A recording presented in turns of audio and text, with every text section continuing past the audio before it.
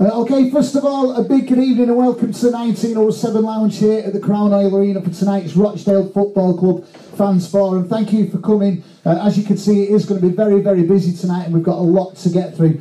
We're going to introduce you to the top table, first of all, in a minute. Before we do that, though, as you may have seen on the official social media pages and on the website as well, we are doing it a little bit different to normal tonight. There is going to be a chance a little bit later on for you to ask questions to the top table, but before we do that tonight, there is going to be a few presentations of a few of our board of directors.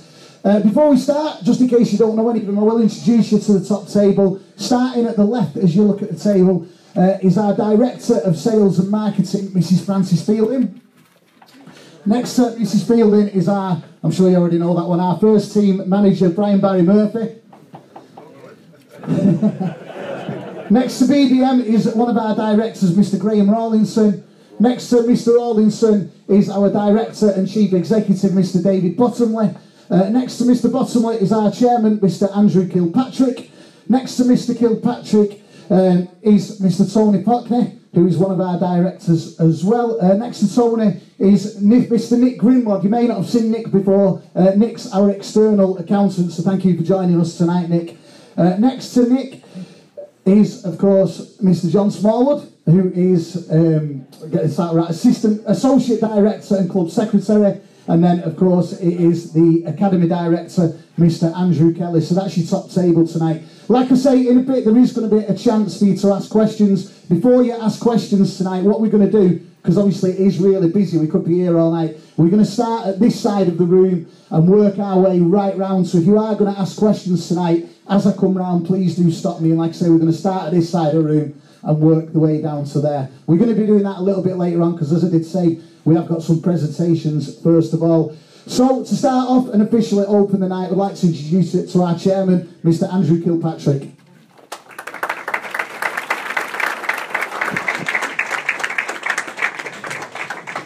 Hi, good evening, and thank you all very much for coming along on a sort of a cold and windy night.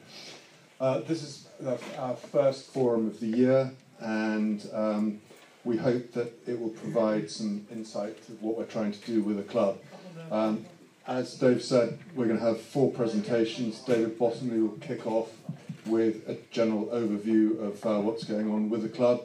Tony, who's our finance director, will then make a presentation on the club's finances. Andrew Kelly will talk to us about what's going on with the academy. Francis will then give a commercial overview of where we are and what we're trying to achieve, and Brian will also then be able to talk a little bit about footballing matters, and at the end of it we will then be available for any questions you may have. But first of all, again, thank you very much indeed, and I'm going to hand over to David.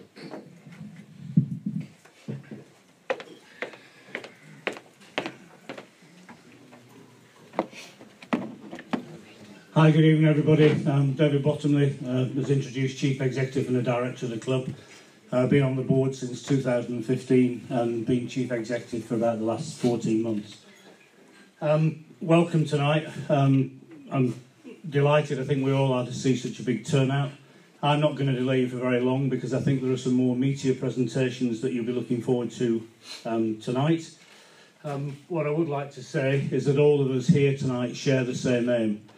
And that is, we're all committed to recognising the history of this great club and those who have served this club over 112 years.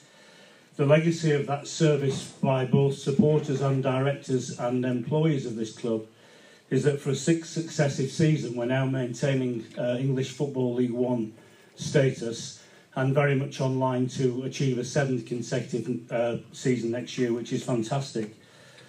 I think we all recognise the issues in this town that affect a club with comparatively low attendances in the Football League. I think we're all committed, both the supporters and the board and everybody connected with the club, to maintaining where we are as a very minimum within the football pyramid. We all share the passion to increase the revenue of this club, and we all share the desire to ensure that in 112 years' time there are people in this room, or maybe a rebuilt stand by then, sharing the same goals and ideas that we all share today. And whatever our backgrounds, wherever we've come from and whatever our thoughts, surely at all times the most overriding thing about being involved with this club is we all care about the wonderful club that Rochdale Football Club is. Some questions. Where has the cup money gone? Why do we sell our best players? Why don't you back the manager? Where is there a multimillionaire in Rochdale? How does the club exist on such low gates? Why do we need a training ground? Will the club ever get promoted? Is the board capable of running the club? Are these tonight's questions, or have these been asked before? Well, the answer to this, if anybody's read a book called Kicking in the Wind, written by Derek Alsop, at a fans forum in March of 1994, these questions were asked of Graham Morris and Andrew Kilpatrick. So here we are, many, many years later, with the club almost prospering and surviving, with people determined to ask the same questions. So in real terms in football, nothing ever changes. And I hope you will see tonight that with the presentations that have been put together, particularly on finance, will address a lot of the issues that you all care about at the bottom of your heart with regards to Rochdale. I never feel ashamed of showing where we've come from as a club. I first stood on these terraces in 1968. And to be where we are today with this magnificent stadium that holds 10,000 people, I think again is a major achievement to everybody who's served this club. And we are respected as a football club. When myself or John Smallwood or the chairman go to meetings of the Football League, Rochdale have amazing respect throughout the whole of the 71 club Football League membership. Just some very basic figures on the EFL. Last season, 2018-19, saw record attendances in the Championships League 1 and 2. The average crowd across all three divisions was 11,000. League 1 and 2 attendances were the highest since 1959. Total League 1 attendances last year were nearly 5 million people came to a League 1 game. And on Boxing Day last year, in 2018, Sunderland attracted the second biggest crowd of the day behind Liverpool in the Premiership. And our own crowds, we complain about how low they are, but actually last year saw our highest average attendances since 1972. So a big thank you to all of you here in terms of driving that, because I've stood here in the dark days of the 70s when we used to announce the crowd as 1,174, but we all knew there were only about 600 people in the ground. In terms of some very brief statistics, to be even more proud of where we are in the football pyramid, EFL 1 is the 5th largest league in Europe from a crowd size point of view, and from a revenue point of view, we're operating in the 4th richest league in Europe. Nearly £20 million will come into Football League this year in sponsorship, driven by Sky at 8.45 million, Caribou at 7 million, EA Sports at 2 million, Leasing.com at 700,000. But you have to counter that 19.44 million that will come into 71 clubs against the minimum payment to a Premiership club of 108 million through Sky TV. So we're all facing an uphill battle to maintain where we are. I'm going to cover a subject now that's probably close to everybody's heart, and especially because we were one of only 2 games in the Football League on the Premiership called off on Saturday, and that's the pitch. And so I'm going to stand here and tell you the whole truth behind the pitch and what we're actually going to be doing going forward. There were 2 new pitches laid in less than a 2-year period. The February pitch, 2018, the Tottenham pitch, we actually paid for it. Excuse me, virtually every club that visits us here on a match day says, well, your pitch was paid for by Tottenham. No, it wasn't actually, we paid for it ourselves. The pitches were laid down, both pitches were bought from the same supplier, and both pitches were installed and laid down without any guarantee as to their either suitability or their longevity. And the pitches were basically laid down without addressing the time immemorial problem here, and that is the continual issue of drainage in one of the wettest clubs in the entire Football League. We also laid a carpet surface when the majority of experts say that's the wrong surface for a town of this rainfall. We're also now suffering complete reputational damage. We actually contacted Swindon Town today, who were the only other club who postponed a game on Saturday. Swindon actually postponed their game because of crowd safety issues, that advertising hoardings were being blown by the severe winds onto the pitch. So we were the only club out of 36 fixtures on Saturday across the Premiership and the Football League that lost a game because of the condition of the pitch. I myself personally went to Oldham on Saturday afternoon when this game was called off, and the Oldham groundsman was actually on the verge of putting the sprinklers on before the start of the game because their pitch was so dry. So that tells you that we have a real issue with drainage. We have since August of 2019 we've seen 5 major pitch contractors. Incidentally, all of them claim to have laid Wembley. It's quite funny actually when the third one came in the boardroom, they said, well, when did you lay Wembley? We've seen 5 major contractors. They've all presented to the board on this occasion, which wasn't the case before when 2 pitches were purchased in 2017 and 18. And they've all been thoroughly researched, and everybody is aware of the rainfall statistics of this town. Every contractor we've had in understands the climate conditions at Rochdale. And all of them understand addressing the issue that they call what lies beneath. And this is the biggest problem at Rochdale. At a previous fans forum, we got slightly laughed at for saying the drains don't know which drains to go into. But it's very true. We have a drainage system on this pitch currently that is not fit for purpose. And the 2 pitches that have been laid in the last few years should not have been laid on top of the existing drains. So we've commissioned major work to commence literally on the 4th of May. The season finishes on the 3rd of May, but we're commencing work on the 4th. It's a massive investment. You're going to ask later, and Tony will address where all the money goes, but the investment we're making in the pitch is absolutely huge. But this time we're making it with a supplier who has a fantastic reputation and a supplier that will back us with a 10-year guarantee on the pitch. So if anything goes wrong, and we've kept to their maintenance programmes, we'll end up with a new pitch. And literally, we're going to go back 100 years to when this ground was built. I read a comment on the forum the other week about digging up the whole of the ground, and they're not far from the truth. We're going to go massively down in the surface. If anybody would like to make an offer to buy the deposits that we'll take away, that would be great for the receive, because one of the biggest costs of actually laying a new pitch is getting rid of what you've actually got. We are supported now by an excellent ground staff here at the football club, and I will pay them tribute, because from a training perspective this year we should have been using both Platt Lane and the local cricket club.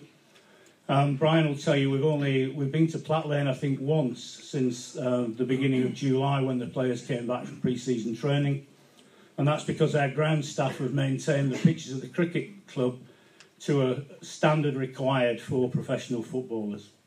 So it'll be no mean achievement in doing what we're doing, but it will mean, and Rochdale Hornets have been very aware of this for some time, that no sport will be played on this ground between the 4th of May and the 1st of August.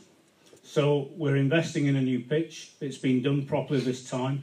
It's been done with the full knowledge of everybody on the board, and it's been done in a very calculated way that gives Rochdale Football Club the surface we need to play the sort of football that Brian Barry Murphy wants to play on it in all conditions.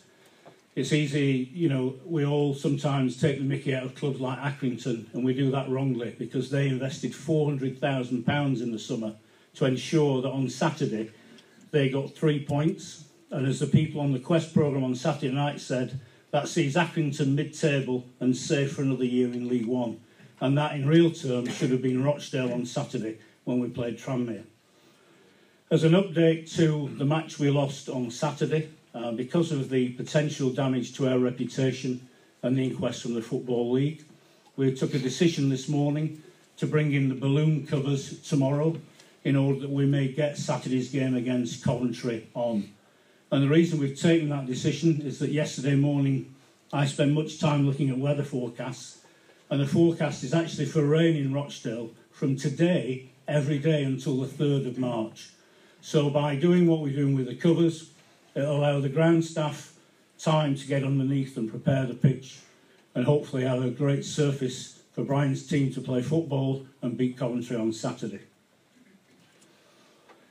So that's it on the pitch. You've got a lot of things that we'll come on to tonight. I want to keep this fairly brief because there's some very important presentations.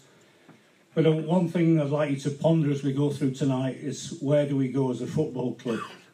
And that is, where do we go with season tickets? How do we attract more family audiences to football? Because every football club in the Football League has many of the same issues as we do. And without being unkind to a number of people in here, the majority of the audience in this room tonight is white, male and over 50. And that's not where the future of football has to be. We love all of you as season ticket holders, we love all of you as fans, but everybody has a duty to help try and take this club forward into a new era. We want you to support us till the day you die, because we feel that way about Rochdale. But like every other club at our level in League 1 and 2, we have to find new ways of bringing people in. We do need investment to make the club more attractive. One of the things we've been discussing in the board meeting this afternoon is that the town hall closes for 2.5 years. And that opens up a lot of opportunities in the town to sell venues for weddings and conferences. And we want to be very much in that. And it would be a lot easier to be in there if we could have an investment that would spend £300,000 or £400,000 on this stand that you're in tonight. We also want to develop further our success as an academy. Andrew will give a very good presentation on our academy. And it goes without saying that without the academy, and without Andrew Kelly persuading the board many years ago to continue with the academy, none of us will be sat in this room tonight. And we all, from a personal point of view and from the board, we want to maintain the values in this club of our supporters and all the values that have made us the club we are and served us so well in our history. So from me, thank you. I hope that's given you an honest update on where we are with the pitch. Hopefully it's given you the confidence to say, I know the game's going to be on Saturday, and the confidence that says the board actually has addressed all the issues, and next season we're making a massive investment in order to hopefully get to a point where we'll never have any cancellations in a football match. So for now, that's me. Thank you very much indeed. I'll hand over to Tony.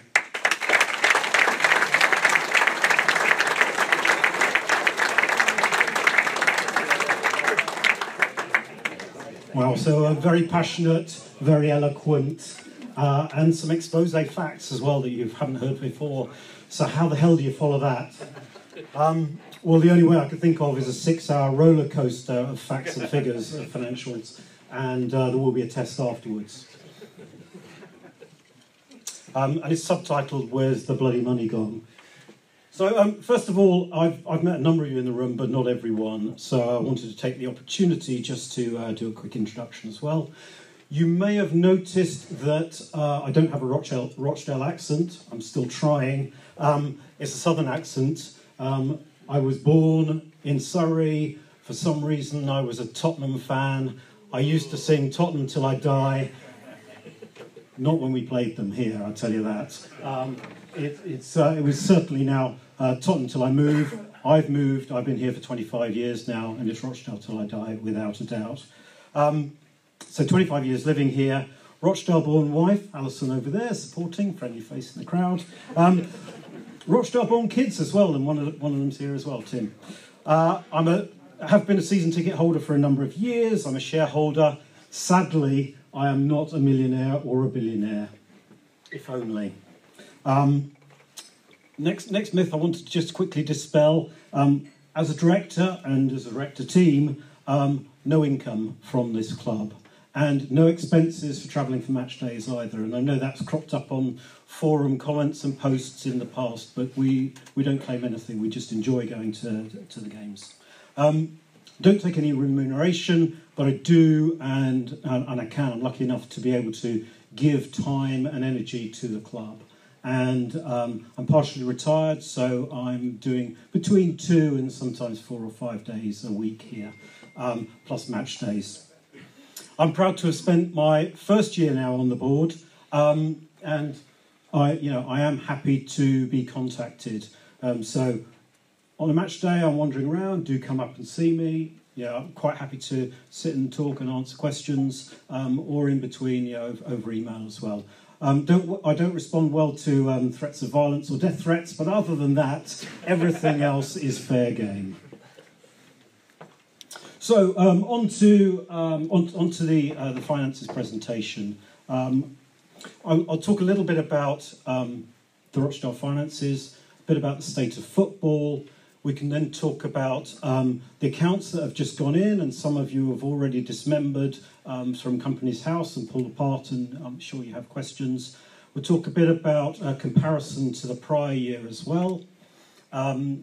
Then a bit about this year and financial strategy going forward.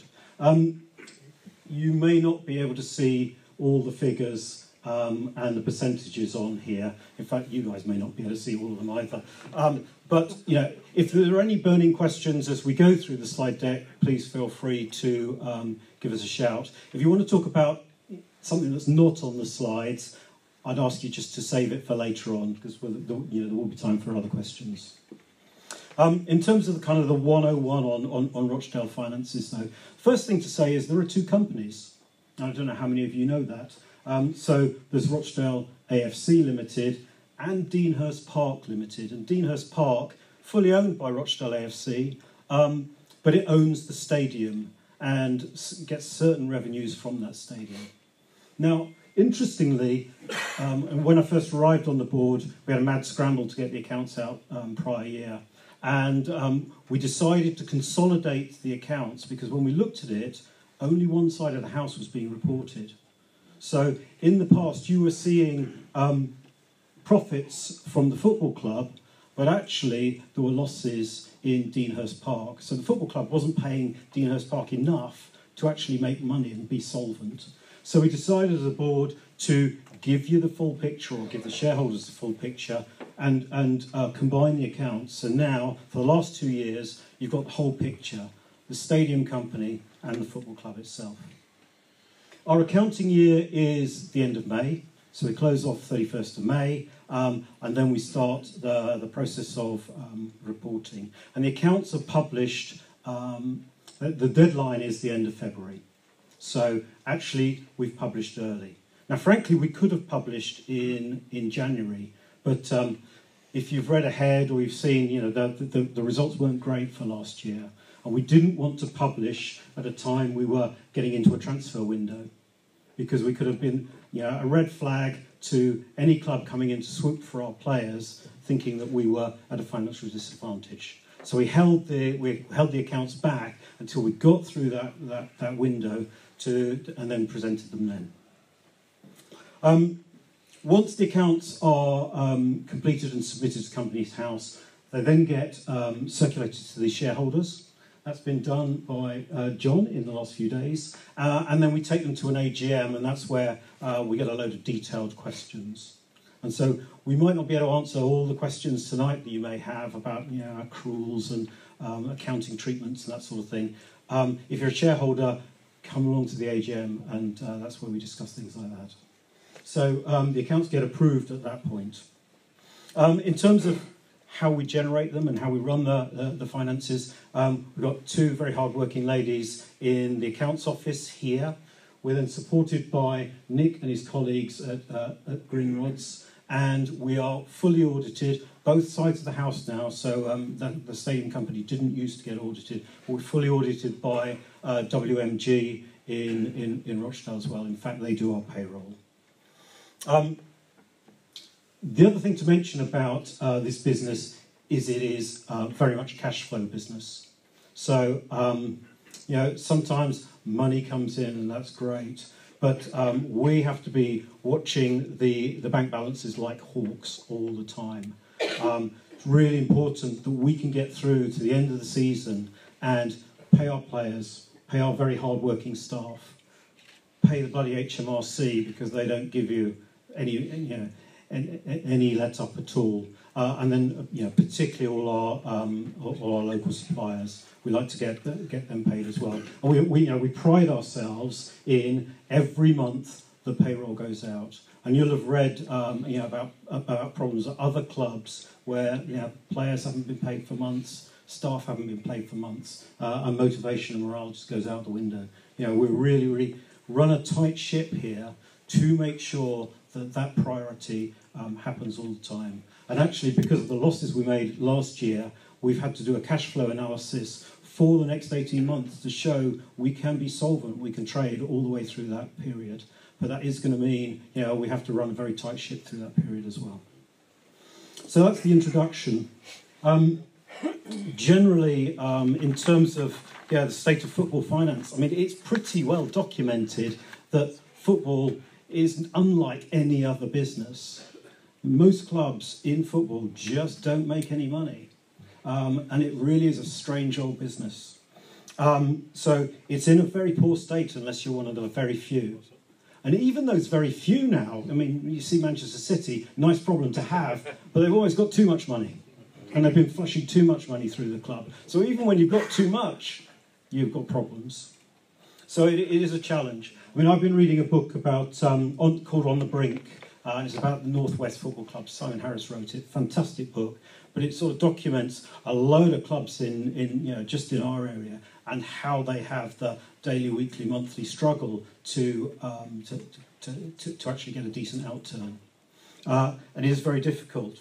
And we know, Bury, very, very public, but Bolton, Macclesfield, Oldham, all with their financial struggles, and that's to name but a few. And we go round the clubs all the time. We talk to the owners and the FDs and the board, and they all really struggle to make ends meet. So, and the difference with us, we're owned by shareholders, a number of you probably in the room, but we don't have a benevolent owner who has the opportunity to just open their wallet and throw money at the club. And there's so many clubs out there that are bankrolled to the tune of $1 million, $2 million, $3 million a year just to make ends meet. We don't have that luxury. So we've got to, through financial cycles, and maybe not every year, but over a period of 2 or 3 years, on average, we've got to break even because the money's not coming from anywhere else. There's no magic money tree. So, and the last point, football finance being as it is, the banks will not give us an overdraft. So, we have to maintain a positive balance all the time. And when we had a cash flow problem earlier in the last year, and it didn't look as though we were going to be able to make our HMSRC payment in time, we rang them up, asked for a few weeks' grace, no chance. So, in the end, actually, a number of the directors had to put a short-term loan into the club. We got it out again as well, but we had to float the club through a difficult period to make sure that we met our obligations. So, none of this is excuses. It's just, it's just a fact of the environment that we operate in. But it is a challenging environment, and when you challenge us, this is some of the rationale for some of the tough decisions we have to make. So, 2018-19, so last season. As I said, the accounts are now available on Companies House. So if you're a shareholder, you've got them, and you've got a bit of extra detail in the back that we don't have to publish at Companies House. The rest of you, if you're really, really interested, you can go and have a look on Companies House yourselves. It's the second year, as I say, of consolidated accounts. Prior years only published for our AFC, and we posted a 1.2 million loss last year. 1.2 million loss. Prior year, we made a 300k loss. So luckily we had some cash going in there that actually got us through those 2 years, but it was really challenging. And so we had to make some changes this year, and you'll see some of that coming through that have actually helped bring us back into kilter again. So what I've tried to do, and you'll only be able to see big segments, and I'll do a bit of a weather map for you. But what we've tried to do is just contrast, what income do we get, and where's it come from, and what's the expenditure. Now, the expenditure last year was 6.2 million, and the income was 5. So we're already big red segment there. That's the shortfall. That's the shortfall that we faced through the year. When you look at where the money came from to make up that income, then biggest chunk is the league and the FA monies. So that the drawdown from for for TV, football rights, and from Premiership. So that was about 25%. Gate receipts added up to about 13% of what we were needed to break even. So actually, gate receipts are a very low proportion of our income at the moment. Now, as David alluded, we want the stadium full. We want the stadium bouncing, and of course, that will be fantastic for the atmosphere. But also, it's really going to be really important for the balance sheet. So, a big plea to you all: take the good news story out there to your friends and family, and get them into Rochdale as well to really share in this fantastic club and this intimate football experience. Transfer fees last year were 16% of what we needed. So again, a really big chunk and a really important chunk. So I know we hate to sell our best players, and it's a tough decision every time. But the only way we make the numbers is by developing and selling those players. And then we get the add-ons later on as well, which is absolutely vital. And it's great for it's a great story because we've developed them, we've had the opportunity to get some benefit from them, and then we move them on and we see them go from strength to strength, we hope. But it is actually a really important part of the equation in terms of making ends meet. Other than that, sponsorship donations, 5%. TV and broadcasting last year, 1%. That's just bad, no cup runs and no money. So, and we don't think we had any TV games last season either, did we? So very, very little contribution there. VIP, bars and catering, so executive club, people dining in here, around about 6%. We have some, we've got a fantastic offer here. Francis and the team do a fantastic job. Some days it's absolutely jam full and it's a fantastic atmosphere. Other days, not so much so. So if you're corporate and you do corporate entertaining, what better place to come and invest in your club and increase that segment? And you always get a warm welcome, but you'll get a warm welcome from me financially as well. Prize money 2%, shop sales 3%, and stadium income, so rents from some of the lettings in the building 1%. So big chunks. The big message is apart from the stuff that we get from the league, we need to do better on gates, and we are going to have to continue to be a selling club. There's no way about it. Just a quick comparison to the prior year. The big standouts for me is there were stadium income held up okay, shop and sales fine, prize money way down, TV and broadcasting way down, sponsorship and donations somewhat down, gate receipts down, and that's pretty much a function of our cup runs. Prior year, great cup runs, and you can build on that fantastically. So it's great because we get extra sponsorship opportunities, and we've been very successful on those this year again. So if we don't get those cup runs, we really suffer financially. In terms of the where does that money go? So 6.2 million last year. Well, a huge chunk, 39%, goes on just the players and the loan players. And then you add in the coaching and youth wages at 17%. Brian, that's not all Brian's salary, by the way. 16%. That's all the backroom staff and the academy coaches as well. So it's an expensive setup. And actually, we had Keith Hill and Chris Beach's severance in all of that as well. So that increased that for last year. First team travel at 5%, pitch, stadium and training facilities 4%, and it kind of dwindles down. You've got back office salaries at 7%.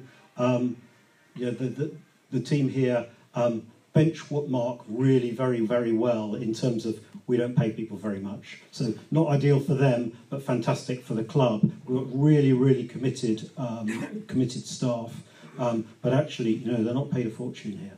They do it for the love, they do it for the passion, and I do see rumours and again the posts about salaries and wages. They're very low actually. Legal and accounting 1%.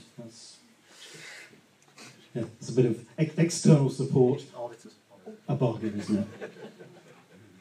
And again, the comparisons, and they held up pretty much last year. So the player wage bill was about the same, a little bit more actually last year than there was the previous year. We spent a bit more on coaching and youth wages, but I've alluded to why. Good work by David and others, just notching down the first team travel costs, so renegotiating, changing suppliers, being just a little bit more careful on when we stay away and when the team just day travel, because every little helps. We've also cut the costs of some of our where is it? The back office salaries. So we just cut some of the hours in the shop and the ticket office. And again, I've seen posts about Tin Pot Club, bloody shops shut.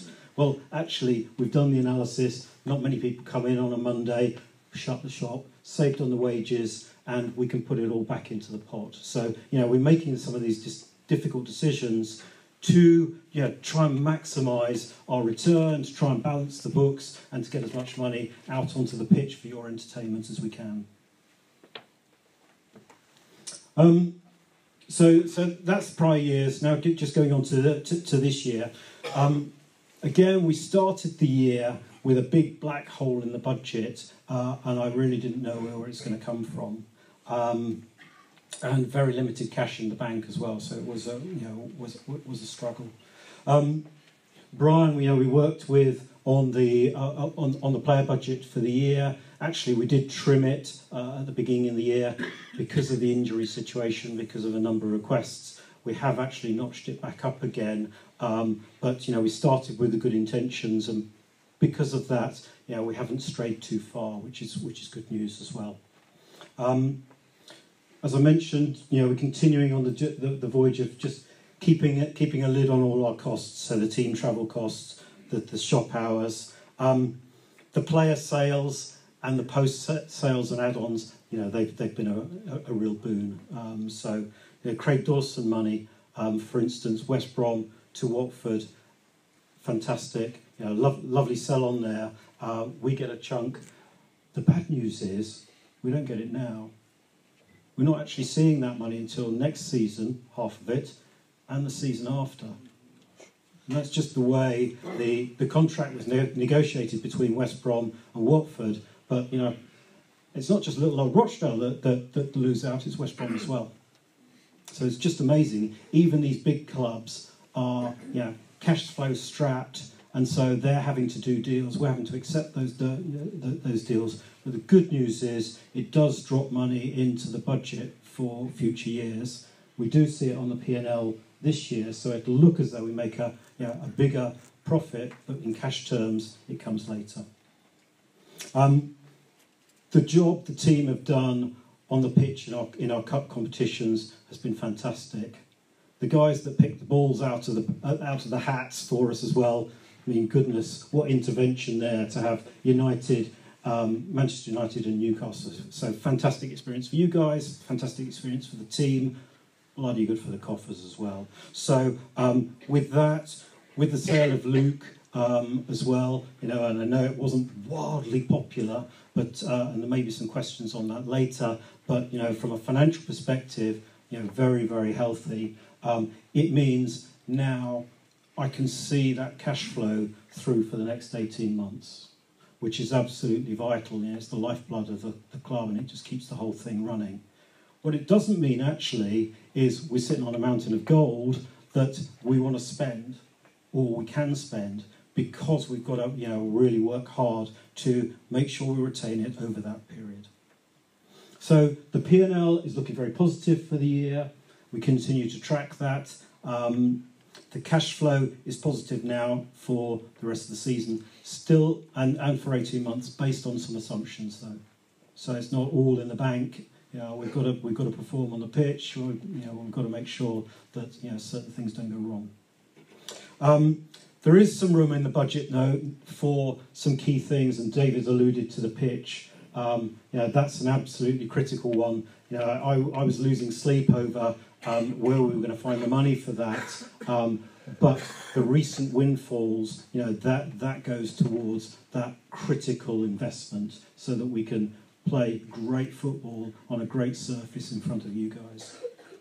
And the other thing, which is my pet project at the moment, is replacing the ticketing system and the entry system. So, and we're going to have to make some investments on that. Our ticketing system and retail systems actually, they stopped trading in end of May this year. So we've got to invest in a new solution. The good news is we're going to get into some scanning or automated turnstiles as well. Bring the club up to up into the 21st century. And it's going to allow us to do some exciting things around season tickets and membership, and you'll hear more of that. We did start to test some of those ideas at a ticketing forum, and there'll be another one in a month or so to test more of those ideas with you. Longer term, do we have a plan? Well, we are buffeted by headwinds and side winds and whatever. Just when you think you've got things sorted, then something comes along, and something came along the other day. Fire alarm. We had to spend a fortune on a fire alarm to keep the place safe and secure.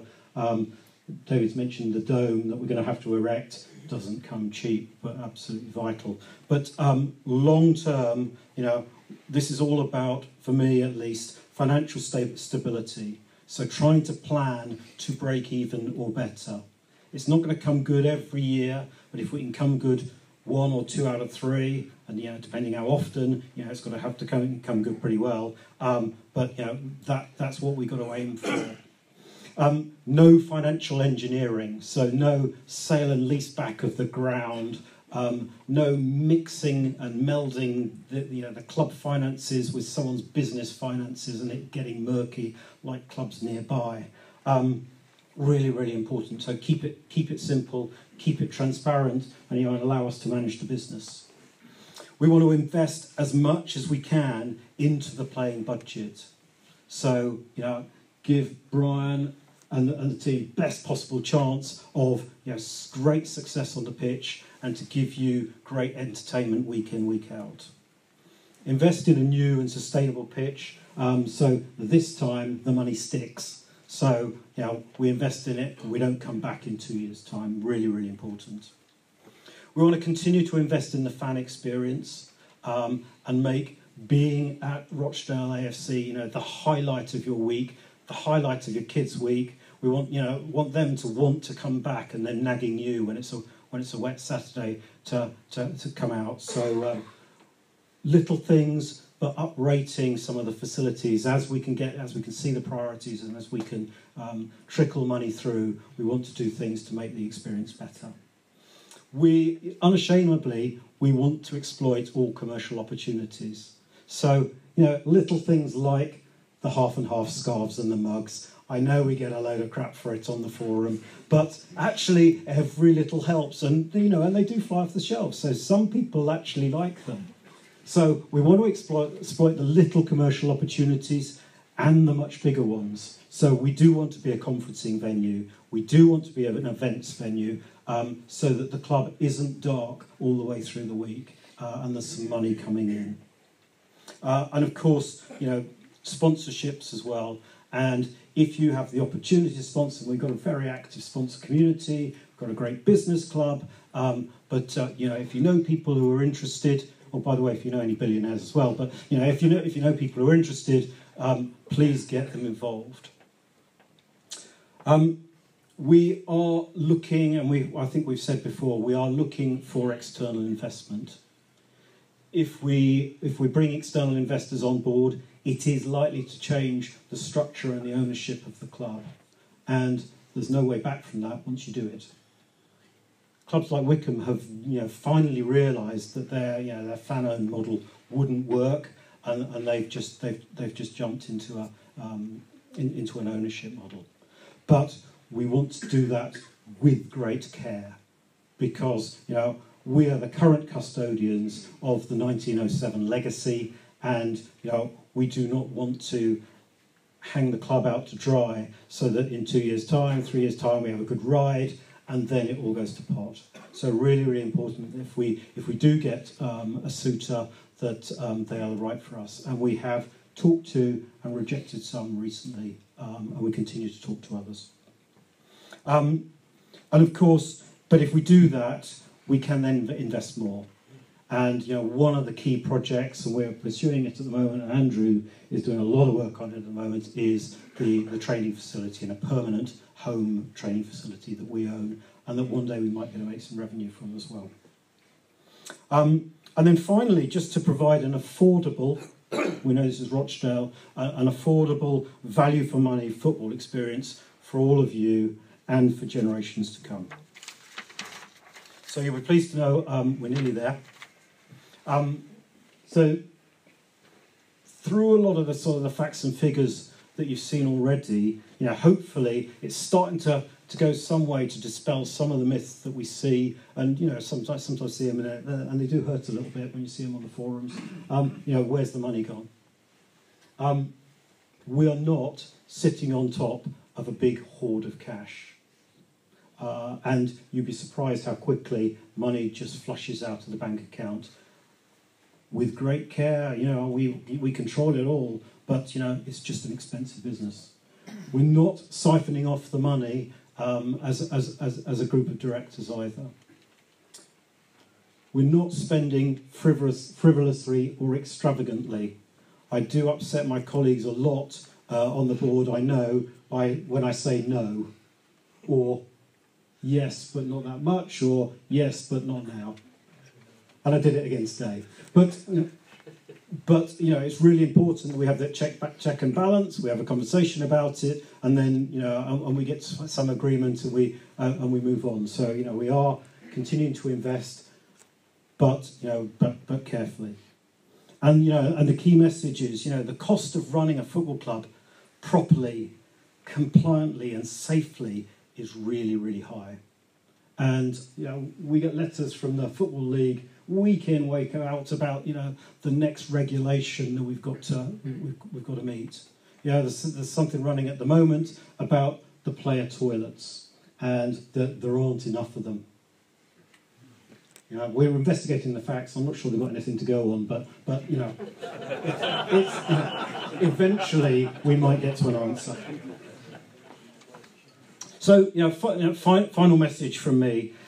Believe me, as a board, we are doing everything we can within our capabilities to run the club prudently, but to generate an exciting and compelling football experience for all of you and for generations to come. Because we don't just want a great season next season and then flat and gone. We want this journey to run on for years and years for all of you, and that's what we're doing, and hopefully you'll applaud that and be very happy. Okay, over to Andrew. Thank you very much.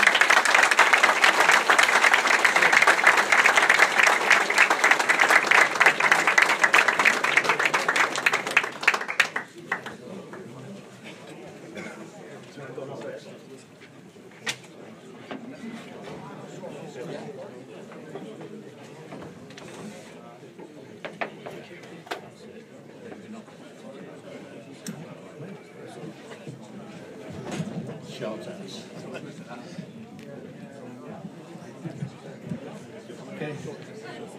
Can you hear me all right? No problem. Just before I go into my presentation, I'd like to ask you just for a moment to cast your thoughts back to and think about a colleague of mine who died.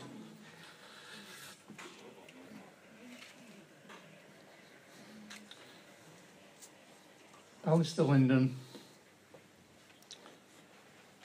Education and Welfare Officer for 10 years. And will be sadly missed.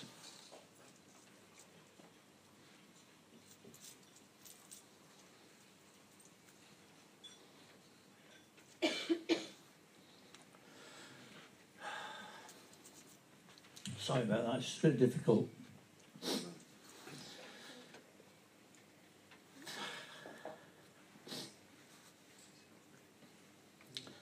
I've been associated with the club since the early 60s. I was an amateur player here when Tony Collins was the manager. And Norman Bedell was my coach, who some of you may remember. Unfortunately, I wasn't good enough to play professional. I went off and played amateur football with a team called Sacred Heart. I'm currently president of Sacred Heart, and we're the only amateur club in this town who owns its own ground, its own facilities. I'm very proud of that. I joined the board some 13, 14 years ago. I was invited in by one of the men in the overcoats, Graham Morris. He'd seen what we'd done at Sacred Heart and asked me to come along here and see if there was something I could give to the club. Chris Dunphy asked me to be involved in the ground improvements. I told him that wasn't my bat. I was more interested in football and that I wanted to be involved in an academy. For some years they avoided doing anything about the academy, and then we managed to get our hands on Tony Ellis, who was a brilliant coach, and we took it forward from there. So the academy has been my baby now for most of the time that I've been on the board. I did take a break for nearly 18 months, and that was mainly due to the fact that I didn't see eye to eye with our previous chairman and one of the other board members, a guy called Goodwin. And so I left for a while. When Chris left, Andrew took over and he asked me to come back and continue my work with the academy. So tonight I'm just going to give you a few slides about the academy. I'm going to show you a little video that we put together for the benefit of the goal scorers and some of our kids who played. My assistant will now drive it on. See that one?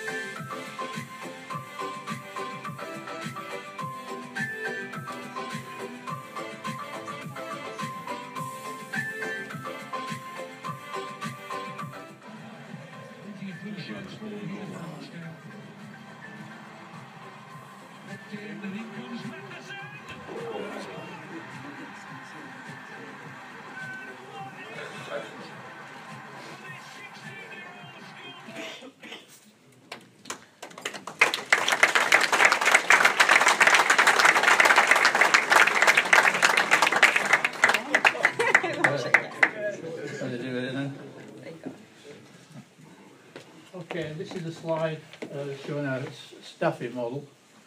I apologise if it isn't readily visible from where you sat, but I'm more than happy to give copies to people if they want them.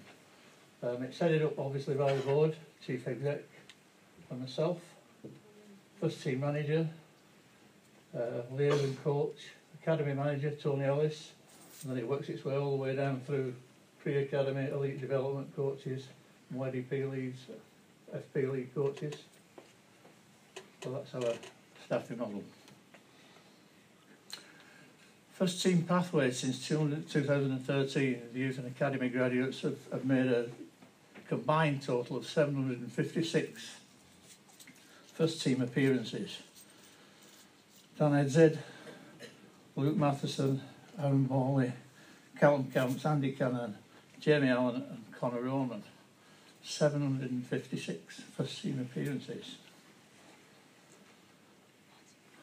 This slide shows opportunities that we've afforded to young players starting in season 2014-15, and it shows how we play players up the levels, i.e. if he's 12 we might play in the 14s, try and develop them quicker, so that when you get to the youth team or under 18s training with the first team, we've actually had in 2019-20 we've had 16 players covering 152 sessions with the first team. Success stories. Since 2013, an academy graduates have made combined, as I said, 756 first team appearances. We were actually ranked number one academy for player productivity in category 3, and number 3 in the whole country. That source was from the Premier League. Current and past players have progressed to be sold when it's both suits the club and the player. Current and past players have got international caps, which is very unusual for a club our size. Ex-player progressions, we've got many who go on to other clubs or academies, colleges, universities at home and full-paid university scholarships abroad, with a select few progressing on to national organisations like the LFE, Football Association and international organisations. Ex-players transition into Rochdale AFC academy coaches. So, under 18s gone to first team and side professional.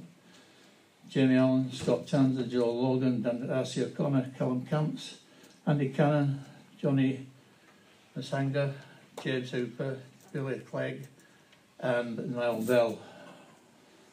Added to that we've got Matty Gillam, Aaron Morley, Brian Wade, Dan Headhead, Lewis Bradley, Fabio Tavares, Harrison Hopper, Luke Matheson and most recently Keaton Mulvey, who's come in from one of our development squads.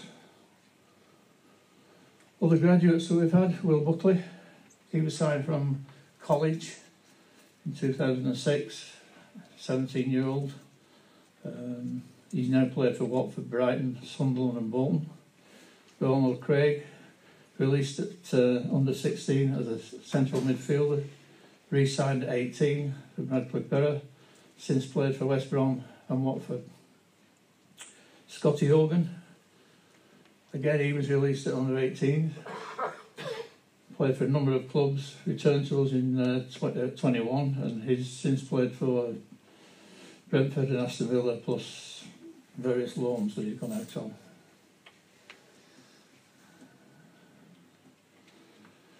On further education, we've got a wonderful record on further education. If you look at that slide, we've got lads who've gone on to universities in America. We've got players who are playing in Sweden. Basically, what we do with the academy is we're not just a football academy. We've got to continue with with education, and that proves the point. And a reason why a lot of people will send their kids to us is that we don't just bounce them into football, we help them with their education as well. We've had boys who unfortunately have left us and signed professional contracts elsewhere, and the main reason for that is we've got a limited capacity in how many we can retain when they get to 18. In an ideal world, we'd have a continuation of their education and football ability up to a higher age, but we just, as a club, as you've seen from the accounts, we just can't afford that. There are lads who've gone on from here and joined and signed professional contracts with Cheltenham, Fleetwood Town and various other clubs.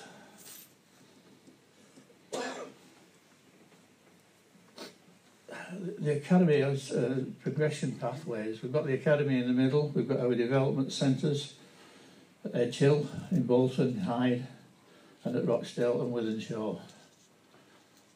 And we've got the under 17, 18 developments, plus education in Hyde and in Rochdale. And the academy itself deals with under 9 to under 18 and then into the first team, and the pathways go in both ways. And so, you know, we're constantly monitoring how they perform and how they're progressing, and hopefully the objective is to get a professional footballer to play in the first team.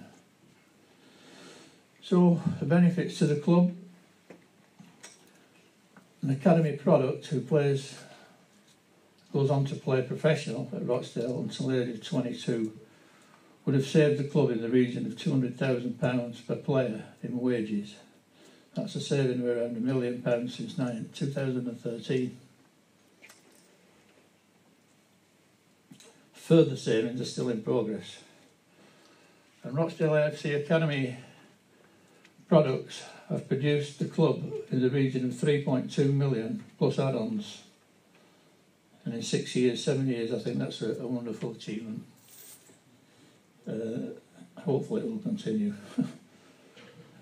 And I'll hand on to Francis.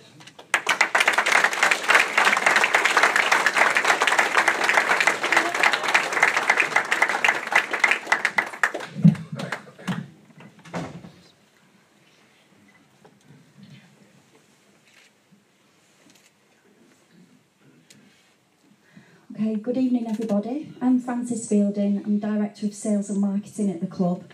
Hopefully most of you will know of me by now because I've been at the club for 5 years, but I just wanted to give you a little bit more information about myself, my role at the club and our plans for the commercial department moving forwards.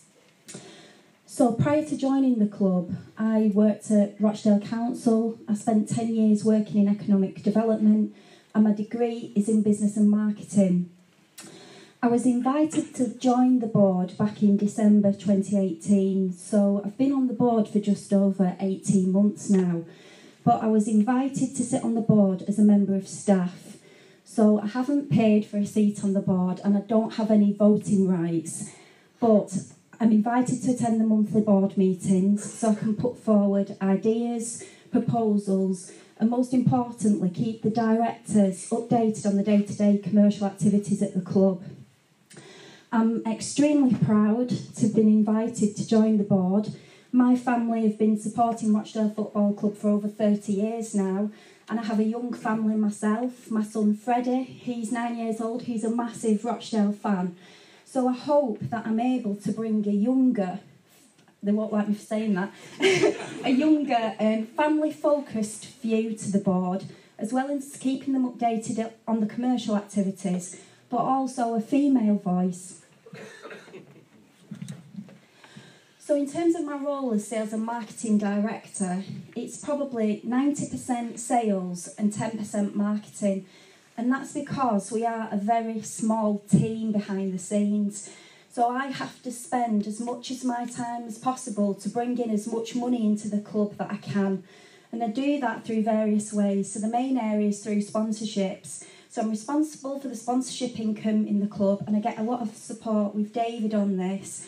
So that might be kit sponsorship, so front of shirt, back of shirt, shorts, sleeve, stadium sponsorship, player sponsorship, match sponsorships. And we're always trying to think of new and innovative sponsorship ideas. We also bring in advertising income into the club, so that could be perimeter board advertising when we have the cup games, digital LED advertising, stadium advertising, programme advertising, and we're seeing more of a trend from businesses wanting digital advertising. I'm also responsible for all the hospitality sales on a match day in the club, and I'm just extremely proud of this as well, because I think over the last few years we've really improved our hospitality offer.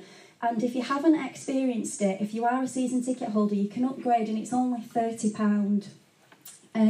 I also line manage the ticket office manager, the retail manager, the lotteries manager, and we've just had a member of staff move positions, and she's now going to be working as our events coordinator part-time, so she has now come into the commercial team as well. In terms of the marketing side of my job, I manage the media manager. We have 2 members of staff, Greg Jones and Adam Clapham, and between the 3 of us, we're responsible for all the marketing, advertising and promotions of Rochdale Football Club. So I've just put up a structure diagram so you can see really how small the team is. So myself, I report on a daily basis to David, our Chief Executive, and I would just like to say that in my 5 years at working in the club, David has been the best Chief Executive that I've been able to work with. We in turn report directly to the Board of Directors, again who give us a tremendous amount of support on a day-to-day basis. So reporting to myself, the departmental teams, Greg Jones, our media manager, John Marsh, our ticket office manager, David Smith-Markle, our retail manager, Ray Parrott, our lotteries manager, and Karen Appleton, our events coordinator. And that's your commercial team. So in terms of sponsors, we have 6 major sponsors with the club. Crown Oil are obviously our main sponsor. They sponsor our front of shirt and the stadium, and they have 1 more season to run with their current sponsorship agreement.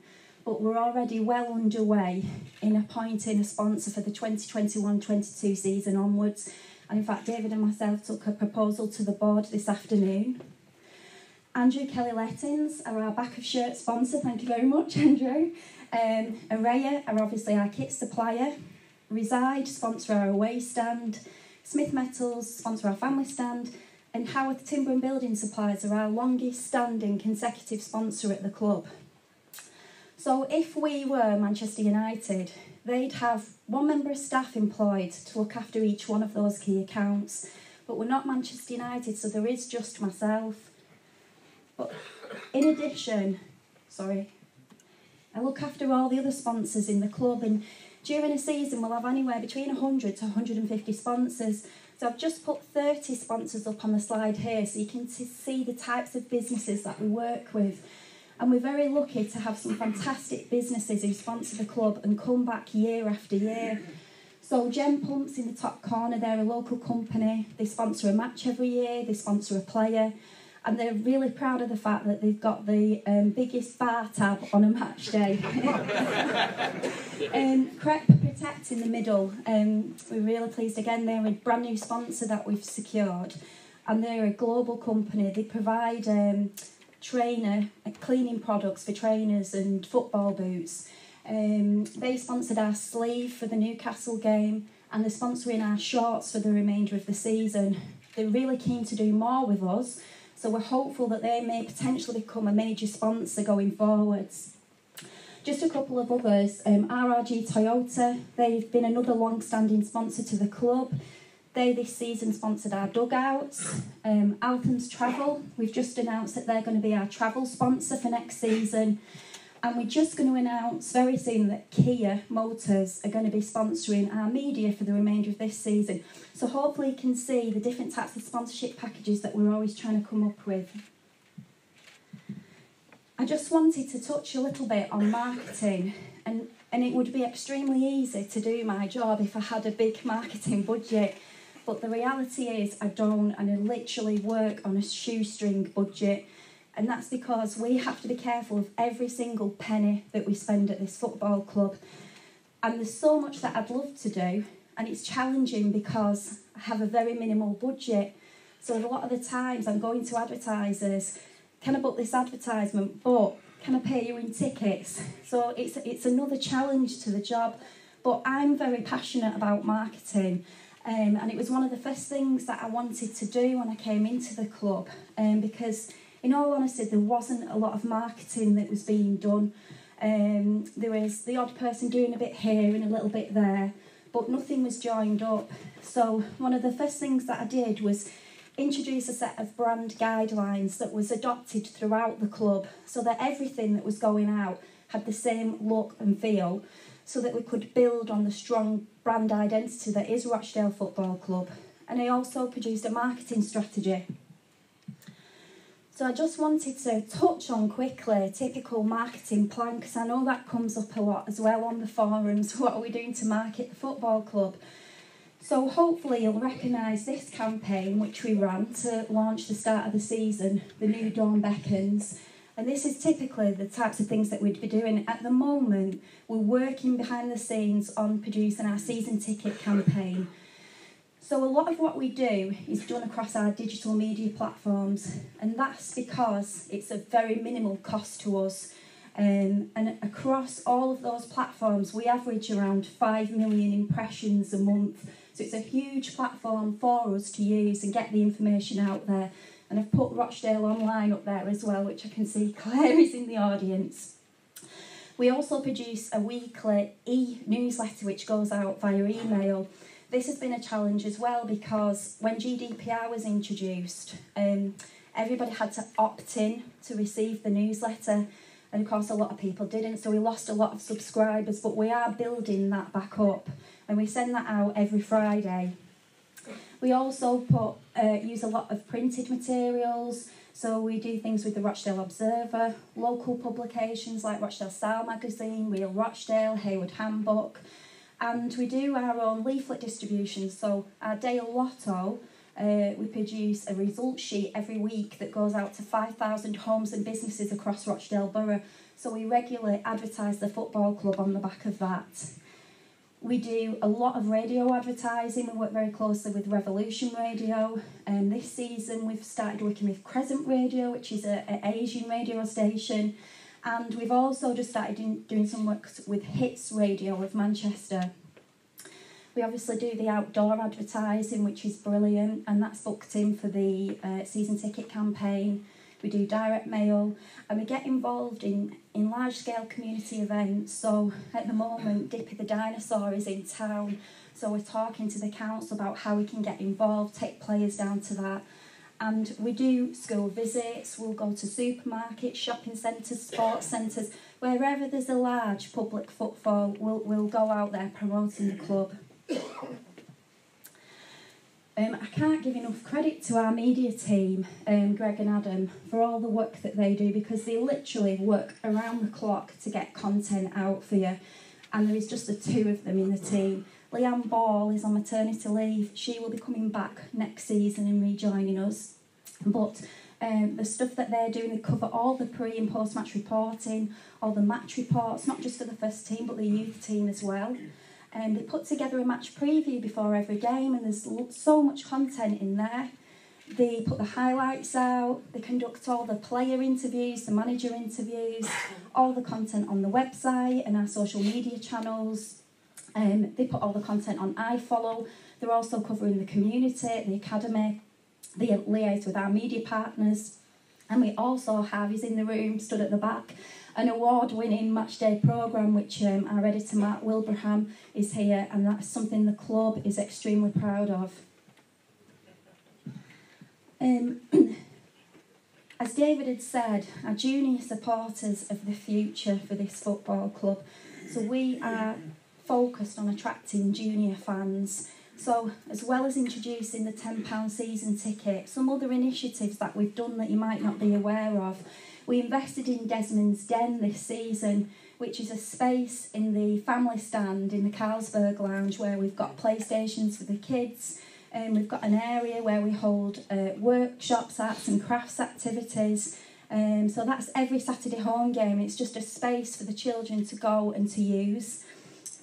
We produce 2 junior newsletters every season, so all our junior season ticket holders receive that in the post, along with a Christmas card, birthday card. With Dale in the community, we're going out into the schools, doing player visits. For the Gillingham game, we did a junior takeover where the kids took over the running of the football club, which was brilliant, and we're going to be doing that, more things like that. We've got strong links now with our grassroots football teams across the borough, thanks to the flag bearing initiatives that we've been running. We do a schools cup tournament on the pitch every year, and obviously you will have seen that the new kick pitch is being built, and I believe that's due to open on the 13th of April. I just wanted to quickly touch on the other commercial departments and update you. As Tony's already said, we're going to be introducing a season ticket card next season, and Tony's driven much of the work on this. So gone will be your season ticket books with the tear-out stubs that all have to be manually counted by Karen and Jill on a match day. So you'll be given a card which will have a QR code on, and you will use that to scan entry into the stadium. We will also be making it easier to make online ticket sales. So at the moment, if you buy a ticket online, you still have to come to the ticket office to queue up to collect your ticket. You won't have to do that. You buy a ticket online on your phone, it'll email you a QR code and you can scan in through the turnstile with your mobile phone. You can of course still buy a ticket from the ticket office if you're not that techie, but it'll have a QR code on it and you will use that to scan entry into the stadium. Hopefully you will also be able to purchase hospitality tickets online. At the moment it can only be done through myself, so we're just trying to make it easier to buy. We will be moving to cashless turnstiles. Again, you will be able to pay cash for a ticket on the day, but you will have to buy that from the ticket office, and obviously the automated entry.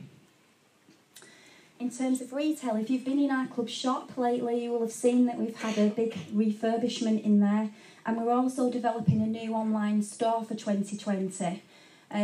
Tony mentioned as well, we've changed the opening hours in the club shop to align with our business, and we always try and involve the fans in our kits every year, and Mark sat in the audience and he actually won the trip to Italy last year, so we got to see how the kits was being made.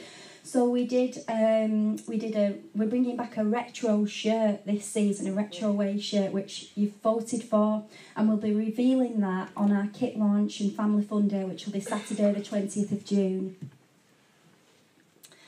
Dale Lotto, I'm pleased to announce that for the first time in a long time, our lottery is beginning to show signs of growth. It's been very difficult with the lottery because historically it's been in decline, average around 5% year on year, and that was even before I joined the club. And that's no reflection on the hard work of the staff and the agents involved, it's just the way that lotteries have changed. So it's been tough and we've had to make decisions, but if we didn't make these changes, in all honesty, we wouldn't have had a lottery. So we've rebranded it, it's now Dale Lotto. We've introduced a £2 lottery subscription, and we're trying to move people onto direct debits and standing order, so it's reducing the number of missed collections.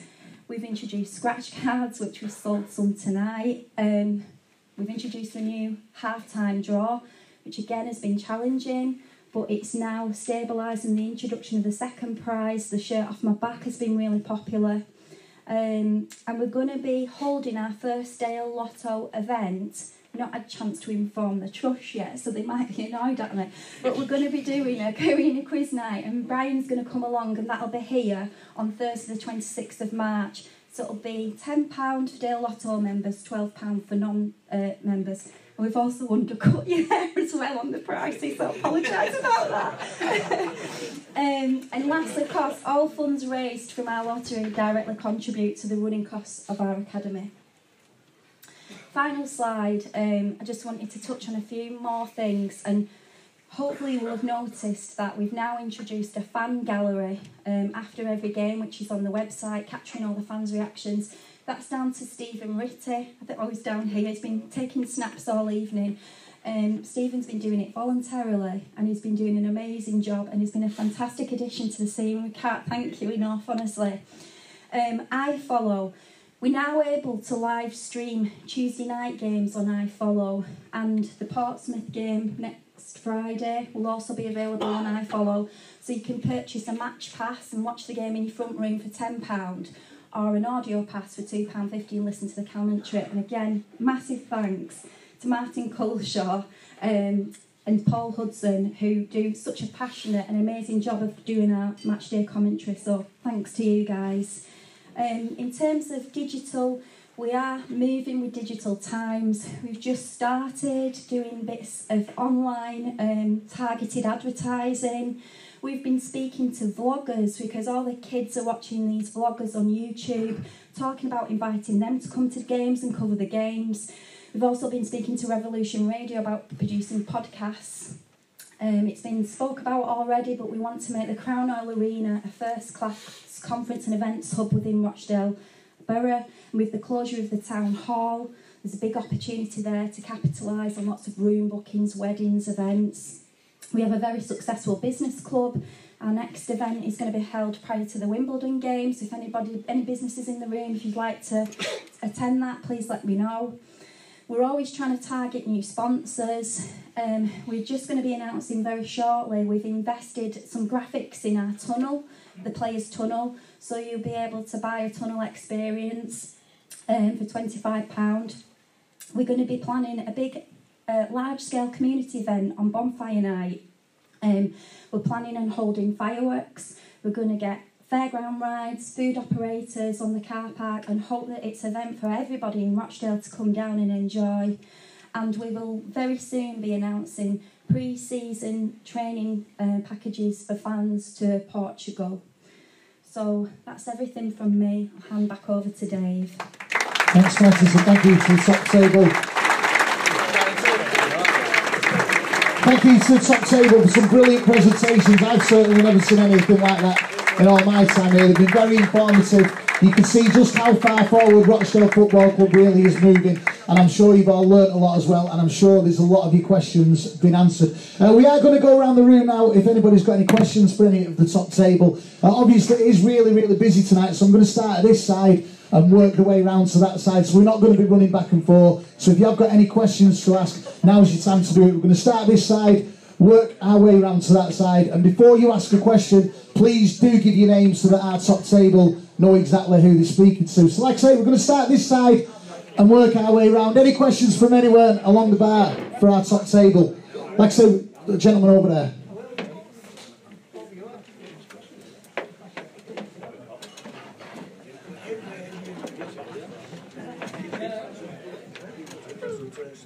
Hi, my name's Steve Murray. The question I have is, it was alluded to during the presentation, who liaises with the manager? Is it a shared liaison or is it one person? How often does it happen? Is there a weekly or a regular meeting arranged? Or is it an as and when event? If you didn't get that, this is Steve Murray. He wants to know who liaises with the manager, how many of you liaise with the manager, and how often you liaise with the manager. Steve, to give you the answer to that, I have weekly meetings with Brian, Lee Riley, Kevin Gibbons and Callum Jones, his assistant. We meet down at the training ground, or we meet here. I provide a report to the board, and Brian also presents at a monthly board meeting. Brian's been in today for about an hour in the board meeting, so that's how the club is structured. Okay. Does that differ from when Keith Hill was manager? No, in my short time as chief exec when Keith was here, I had exactly the same meetings with Keith as I've got with Brian. Anyone else on this side of the room? Like I say, we are only going to sweep the room once, so now is your chance to ask any questions. Gentleman over there.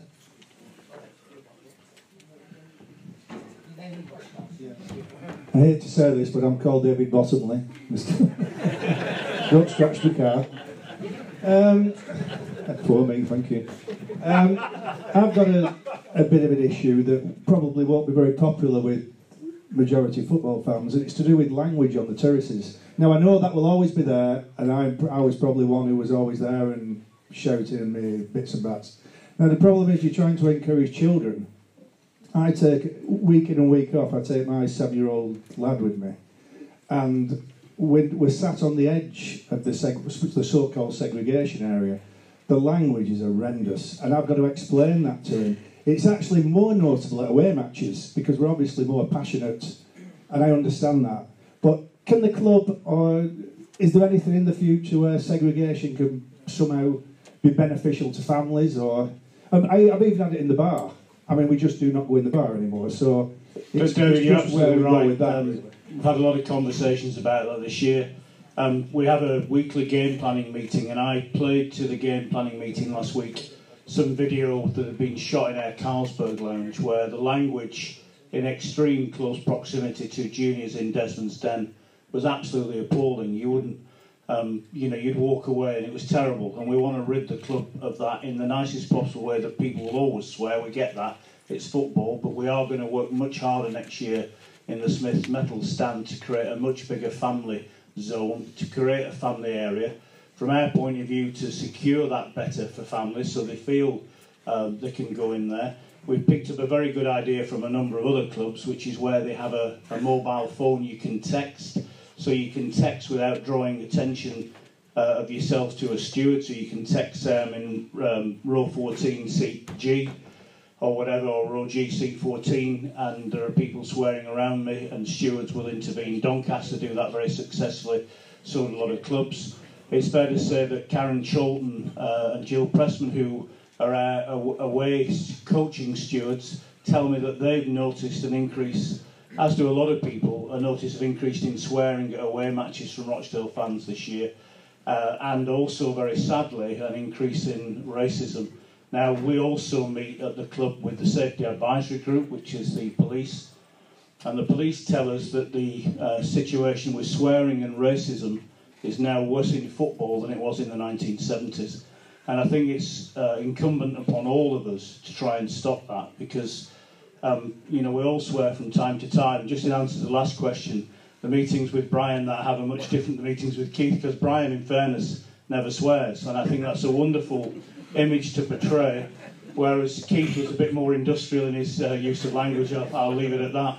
But it's right that we want to create an environment where people can enjoy it, and that you should feel safe bringing your 7, 8, 9-year-old, 10-year-old child to this ground and not having to explain certain comments. Somebody asked, a 7-year-old asked his father at a Tranmere game at the start of the season a comment that a Rochdale fan had made, and you'd find it very difficult to explain. So, in a long answer to your question, we do want to get rid of it. We're very committed to getting rid of it, and we will act on it next season, but we'll provide a much better family environment in the Smith Metal stand.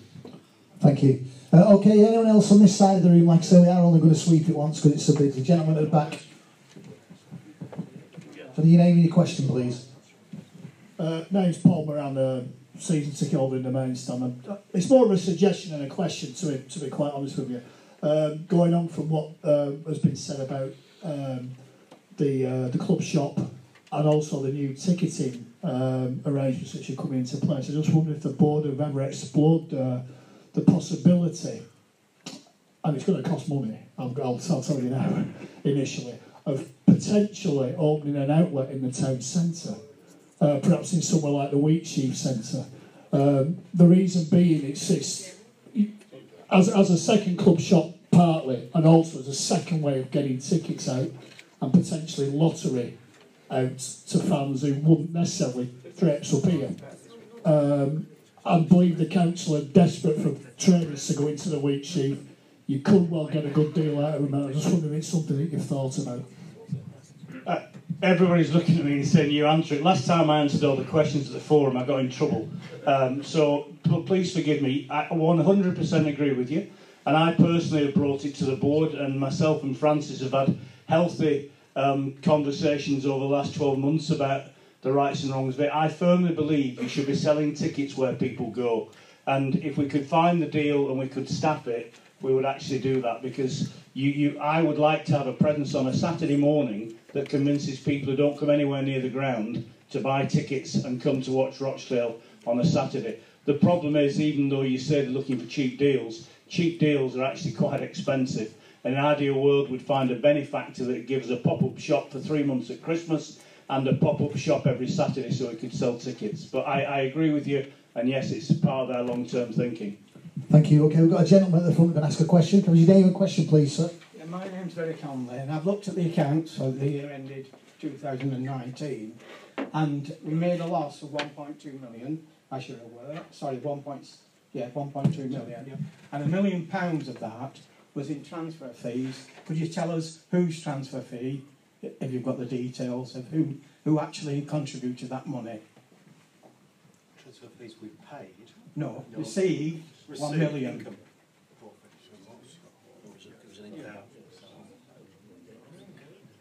Yeah, so 450 of it was Scott Hogan's secondary deal. So the add-ons as opposed. So that was an add-on. That was an add-on. Yeah, McGarvey had said no. Had said it's next to Cannon. Yeah. So there were a number of components that come together for that, but some of it's secondary. Yeah. In the balance sheet, it's shown as a debtor, Deanhurst Park, Rochdale Limited. Right. And how come we can have 450,000 to the debt that we're never going to get repaid on, which now stands at 1.6 million? Yeah. So Deanhurst Park is the stadium company. Yeah. So we own Deanhurst Park, and that, when I alluded to it earlier, so there was some unusual accounting going on between Deanhurst Park and the football club. Now, actually, it consolidates and it kind of disappears. So, which is part of the reason why we're doing consolidated accounts. Why only paying then £99,000 rent? Correct. That's the problem.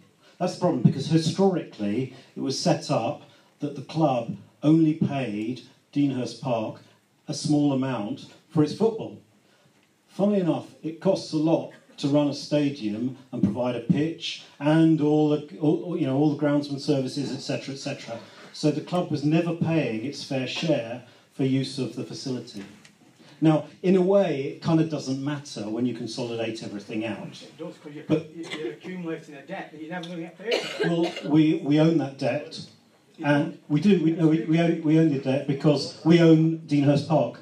You may own Deanhurst Park, but why can you spend 450,000 during the last year then? What on?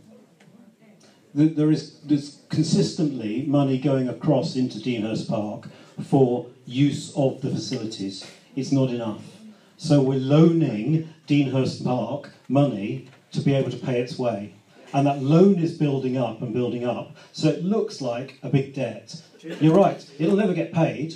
And actually, at some point, we'll just cancel it out. So we'll deal with the treatment. It is bonkers, you're right, and it's historic. But that's why we decided to bring both sets of accounts together and show the whole picture.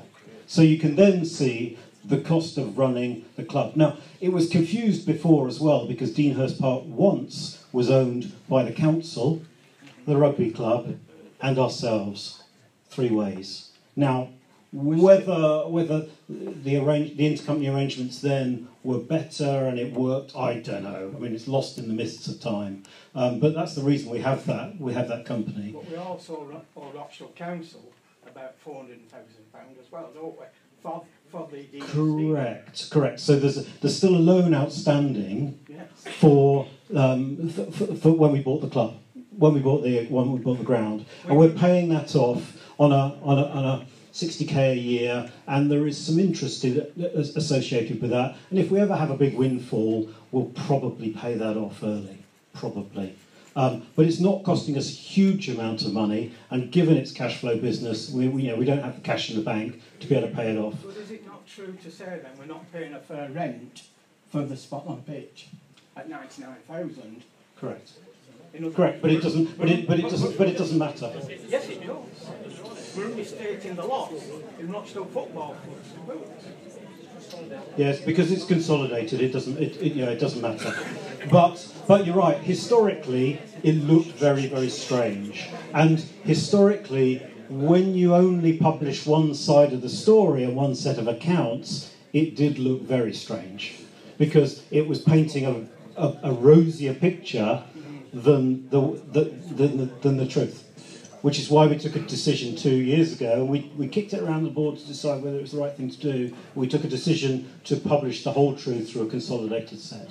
There you go, and I think Mr. Pockney's answered the question. If anyone does want to go into further detail with that, I'm sure Mr. Pockney will be available to talk to any of the fans. Thank you for the question. I mean, it is important, and it is a historical oddity. Thank you. Okay, any more questions from this side of the room, gentlemen here? Can I have your name and question, please? Ian Tweedale, is there any chance that the board might tell us or give us any idea of the sale of Luke Matheson? I.e., did we get $1 million plus add-ons, or did we get $1 million without add-ons? Is there any chance that we might hear a bit more of that story?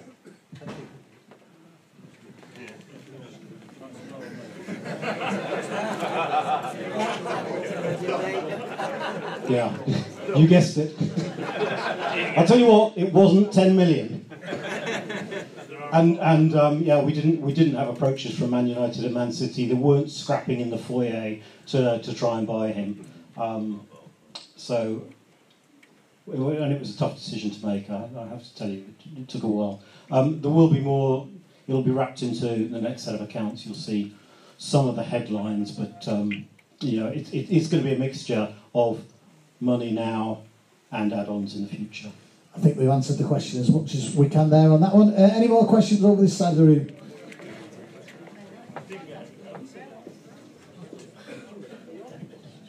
Ken Davis, can you just bring me up to date? I'm thinking in consideration of the pitch in particular, which you've gone into quite in depth tonight. What's now the relationship, the current relationship with the Rochdale Football Club and Hornets and the Rugby League? How's it going to affect things over the next couple of seasons, David? Being brutally honest, the relationship now between the football club and Rochdale Hornets is probably at an all-time high. We have a very high regard for Steve Kerr, the chief executive of Rochdale Hornets, and we have a lot of respect for the people who are now coming into Hornets to try and put money in. The board when the decision in the end, the negotiation to buy the ground back from the Rugby Football League that owned a share in the ground and Rochdale Council, we would have never been able to do the deal to buy the stadium back for the football club if a huge rent had been imposed on Rochdale Hornets. That would have been that was a non-starter. I was on the board at the time that the negotiations were finalised, and in fairness to people who aren't here, they were finalised because we gave a very low rent. So we know where Hornets are, but Hornets now have a desire to improve where they are, put money into the team, provide attractive rugby league and get themselves back up the rugby league pyramid. The people who are investing in the club have expressed a desire to actually help with further, on top of the rent, stadium maintenance costs. They actually want to invest in this lounge. They'd like to partner us. So you have to believe that. Commercially, they're not paying the rent that is equivalent to where they should be. I know what they paid to rent the AJ Bell Stadium yesterday, but I also have to say, in defence of Rochdale Hornets, they took that decision on Monday of last week to do that. They were under no obligation to actually do that, and I have to tell you also that a rugby league referee would have passed the pitch fit to play yesterday. And the fact that Rochdale Hornets played away from this stadium at their own expense ensures that, yes, we're investing in covers this week to get the game on, but we'll get the game on Saturday on a very playable pitch. And had Hornets played here yesterday, that wouldn't have happened. They've also cancelled other games. And also, I'll be honest, it's in the details of our lease agreement with Rochdale Hornets. Never in the lease agreement is a period of time that we've actually requested this year from the 4th of May through to the 1st of August. And we say the 1st of August because that's the opening day of the next EFL season. It may be that we actually don't play till the 8th. That's not in the lease, and Hornets have been very, very understanding of that because they realise that if they don't have a surface to play on, they don't play rugby league. So the relationship is the best it's ever been. I do have to say that in my 5 years on the board, it's the best. Thanks, Ken. Okay, we've got a question on the front of Dave Chaffee. Given the ticketing methods are going to be changing, are we going to see an increase in season ticket prices for next season? It's not actually, because we're putting the new system in, doesn't necessarily mean we're going to increase the prices. We are starting to have a look at our pricing strategy for next year, but it's in very early stages. What I can say is, season tickets aren't for everyone. We have very generous season ticket prices at the moment. You wouldn't be surprised if there might be a small increase there. But what we want to be able to do is introduce a membership scheme as well. We're looking at the structure of that, where you would pay a fee for a membership card up front. You'd then get discounted rates for each game, which you'd load onto your cards, and you'd also get a load of extra benefits and rewards as a result of that. So we're looking at creatively about how can we change the profile of our ticketing to encourage people to become members, so that we can track and communicate with them and offer them more promotions, and maybe encourage them to come back more often, and make it a little bit more affordable for people who struggle to make the decision to get a season ticket, but to come more often to the games. We'll of course have walk-ups as well, but we'll be encouraging people to register.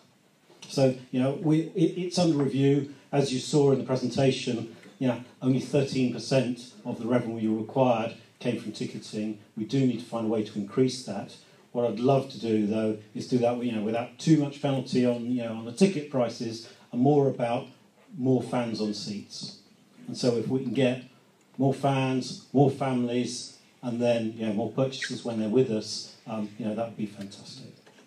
Thank you. Thanks, Chair. Gentlemen here, quick, your name and question, please. David Lee, season ticket holder and shareholder. In your presentation, Tony, you said 2 new pitches laid in 2 years, 2017, 2018. Both pitches laid down by the same supplier, no guarantees in place. Now, how on earth could that happen? And the second thing is, how much is this new pitch going to cost with the 10-year guarantee? I'll answer that question because myself, Graham Rawlinson, Andrew Kelly and John Small were on the board when the last 2 pitches were installed. I can say things that are fact in this forum. The fact is the 2 pitches that were acquired were never voted on by the board. They were just installed. So the fact that there was no guarantee with them came as no surprise. The board this time has worked very, very hard with major suppliers to get to a situation where the investment we're making is with a major contractor. The company that we're actually going to be going with, named Manchester United, their pitch is 7 years old, and United have got a 7-year guarantee on the pitch. Sorry, a 10-year guarantee. The amount of money we're spending inevitably does invoke getting a guarantee, and the current board wouldn't have deemed to undertake a pitch renovation and the massive work we're having done on the drainage without some form of guarantee. Fine, that's great, that. So now tell me how much it's going to cost, and tell me how much it's going to cost. And it's a good job we've got a new chairman. Thank God for you, because if we hadn't had for you, God knows what you would have done. You're shareholders, for God's sake. You should have known about this situation. Somebody comes along and says, "Oh, we'll just lay a pitch. Oh, we'll lay a pitch this year and next year. Don't matter if it costs 50,000 quid. We'll just do it." Now, come on, you're responsible to us. Tell me, how much is this new pitch going to cost with its 10-year guarantee? Please. No. Why? Because I don't want to answer that question directly tonight. It's costing a huge amount of money. I stated in my presentation that Accrington spent 400,000 this summer, so you'll get some idea of how much money we're spending in the summer of 2020. Okay, thank you. I think we've gone as far as we can with the pitch. Just one last question. What's your name, please, sir? My name's Mark. This is Mark. Season ticket holder in the main stand. I'd just like to say, we own the ground, lock, stock and barrel, and we own all the bars, correct? Correct. So, why after games is much of the ground shut off? When the Dale Bar used to be after the game for long periods, it's well supported when there's various events on. So after the game, you always had a hardcore, especially at the Dale Bar, maybe 100 odd lads after the game, if there's a busy match against Sunderland, clearing off, about an hour and 15, people very understanding about other events later on in the evening, but you've got everything that you've paid for, lock, stock and barrel, and you only open one bar after the game for most occasions, and there's one man and his dog in there. So, and that's studs, as I call it. But why aren't you utilising what you paid for? Have you franchised it, or what have you done? Utilise what you've got. There's a lot of people that like using various bars after the game. A lot of revenue lost. That's all I wanted to say. What Mark's just asked the people around the corner that haven't heard is why are more of the bars, why is more of the ground not open after a match on match days?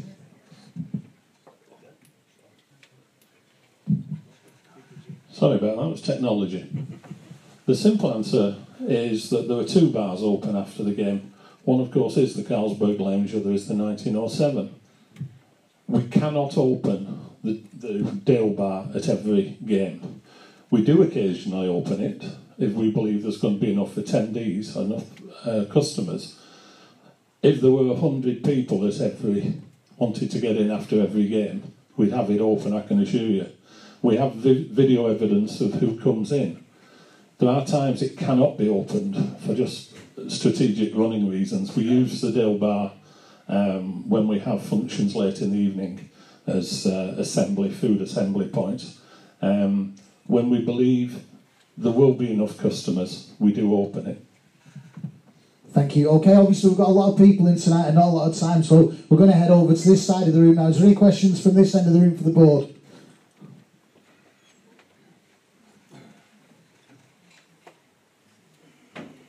Can you name a question, please?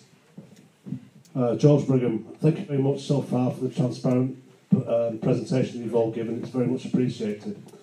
Francis, Tony, newcomers, thank you so much. It was really, really good. And the passion was fantastic. Earlier on, David, you mentioned about the service in the 112 years of the club. I want to know if the board have any permanent recognition plans for former chairmen, especially those you can get the name right of. And if not, why not?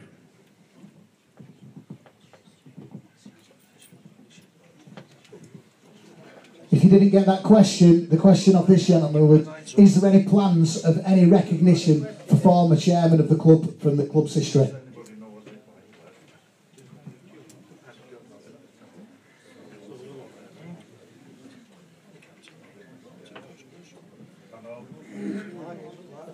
If I can answer that, quite often when a director leaves the club, they're offered the role of vice president. I think if you're alluding to our former chairman, he was offered to be a vice president. He turned it down. Okay, thank you. The gentleman said we're not just about the last chairman, previous chairman as well. Mr Kilpatrick they're talking about. Mr Kilpatrick is the vice president and he does attend the games. Mr Kilpatrick is the vice president, he's still with the club. Is there any more questions from this end of the table? Obviously we are running out of time, unfortunately. A lot of people here tonight. We'll take 2 or 3 more questions, so if anyone has got a question to ask the board or top table, now is your chances. One gentleman at the back, then we'll take that gentleman over there. Name a question, please. Nigel MacDonald, season ticket holder in the Sandy Lane. Just to go back to the pitch, I'm pleased that it's now a board decision to move forward with replacement of the pitch, but I didn't hear any mention of the ground staff actually being involved in the advice process. Were they involved? Did they give their technical knowledge, and were they asked for their technical advice? And also, what depth are we going to actually go down to this time? Because the previous strips of the pitch, we've only gone down, say, 100, 150 millimetres, and the compaction, from having fought that pitch many a time, it's a lot lower than that. I could call Richard Blackburn up, our head groundsman, to talk about this. Richard has been not only involved in the consultation process with all the major pitch contractors we've had in, he's actually held in incredible high esteem by those pitch contractors for the very reason they know what an incredible job that Richard, Josh Haig have done on our pitch this year to get it to a situation where Saturday was the first postponement we've had, because to be honest it's actually a miracle. Richard could probably answer that question about depth, but we're going down probably about 15 feet, as I understand it, digging under the stand. We're going to go back to literally where it was in 1907, back to where we very started. Every single drain that's there now is going to be stripped out, and a whole new drainage system is going to be put in, because the basic problem with pitches is the drainage is at fault. Oldham's pitch that I watched on game on Saturday is 16 years old, and so they've got a pitch that's lasted 16 years, and the reason they have that is that at the end of the game you wouldn't even know it had rained. So there you go. We've got Rick and Josh, our groundsmen, at the back now. Is there anything you want to add to that, lads, or are you happy with what Mr. Bottomley just said? Yeah, and I think your question's answered there, the fact that our ground staff have heavily been involved with the new pitch as well. Okay, we've got a gentleman over here for a question somewhere.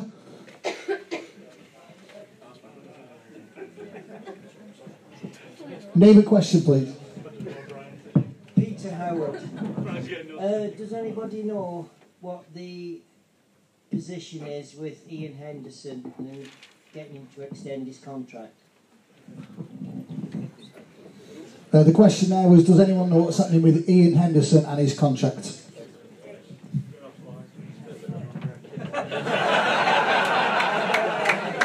Thanks very much. My daughter's just left the room, she's waiting, I'll like the question. I think from my perspective, I get a genuine feeling from both sides that there's every possibility and hope that something will get done. I think that's been the case throughout the season, really. I think the one slight variable that counts against us all is probably the outside factor of what Ian can attract somewhere else. But I know from speaking to him that his preference is to stay here, and I know from speaking to all the guys here that they want him to stay and I want him to stay. I'm sure everybody here wants him to stay, but there is always that slight uncontrollable aspect to these situations. I don't think it could really be helped in letting it go this long. But I would definitely have a lot of confidence that it will get resolved in our favour.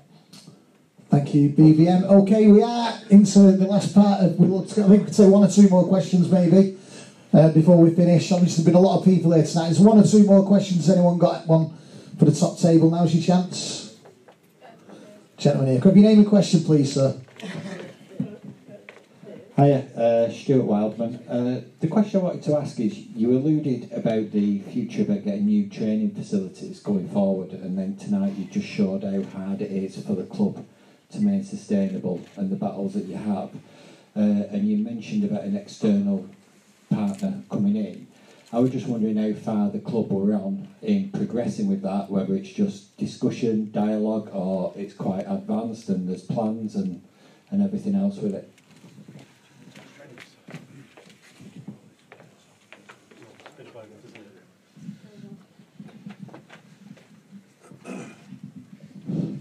Yeah, I'll try and answer that for you. We've been asking the council for years now to find us a site, and thankfully they've come up with a suggestion